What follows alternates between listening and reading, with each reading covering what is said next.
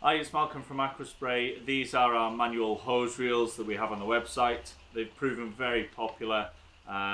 If you ever get a leak from this swivel joint, this is how to fix it. So the first thing you want to do is lock it into a position where you can get at this hose and unscrew it from there.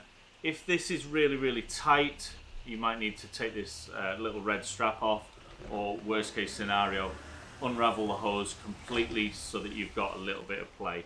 This one's got a little bit of play, so it should, once it's unscrewed, just come off like that. So this is the bit that you need to get off, and you're going to need some circlip pliers. I'm trying to do this round the wrong way, but with these circlip pliers,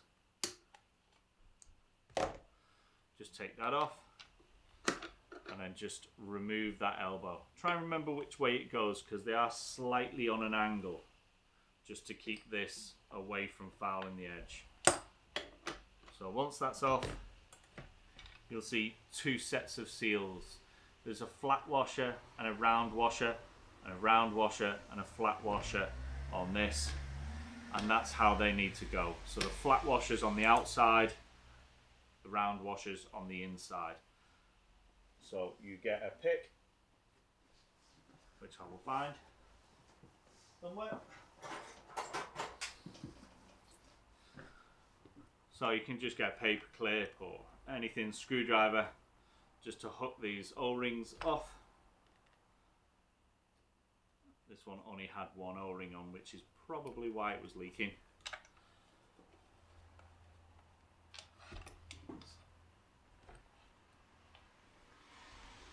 So just pick the O-ring and just keep going round until you eventually get the whole thing off.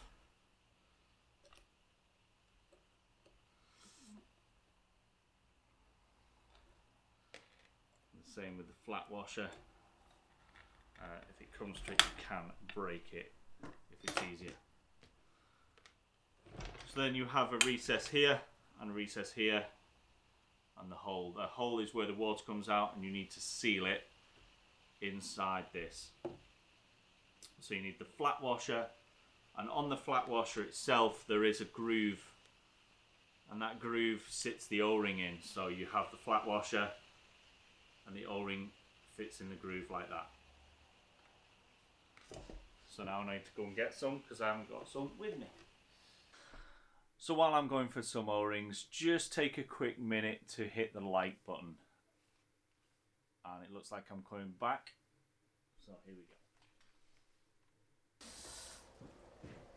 go. So the seal kit will come into a little bag like this. Once again, you will have a flat washer.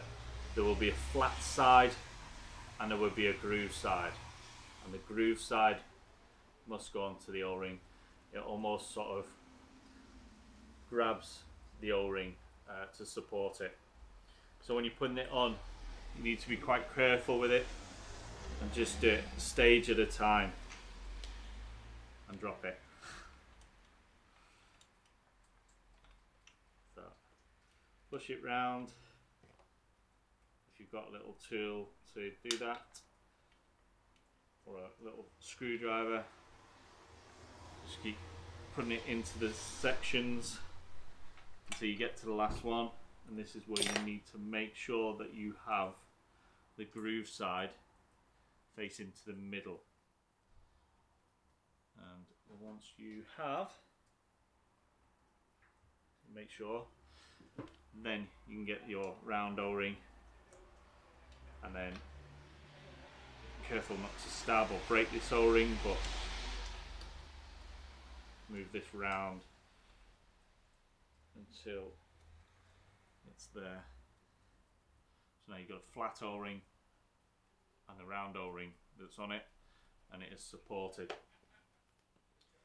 With this one, you might as well put the O-ring on first, but you've just got to make sure that the ring is going to be supported when it fits round. You have to be really careful or else you'll break this flat washer and then you'll get it leaking again. If you have a struggle putting this on, you might want to put the flat washer on first.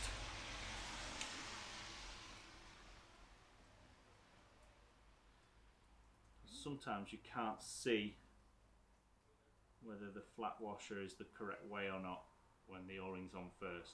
But as long as the round O-rings are on the inside and the flat washers on the outside, you should be okay. So a little bit of grease.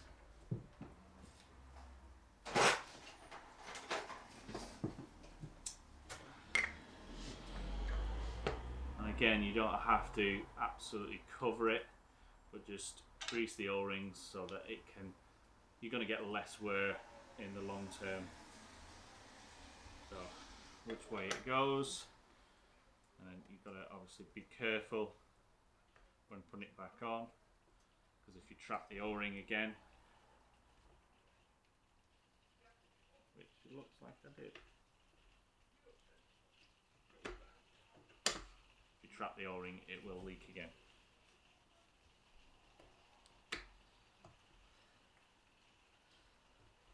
So that looks good, and then just circle it back.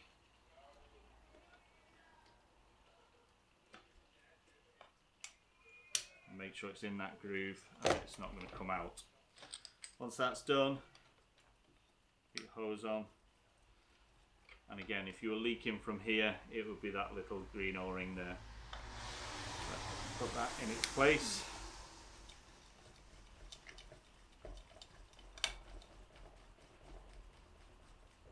Screw that up nice and tight. Make sure that it's not going to catch anywhere, and then you're good to go. No more leaks. So I hope you enjoyed the video and it saved you a few quid on just buying the O-rings instead of a full elbow or a new hose reel for that matter. Give me a thumbs up. The links to the seal kits and the hose reels all in the description. Give me a like. And yes, I did stab my finger with the sharp pick. Keep going round until you eventually get the whole thing off.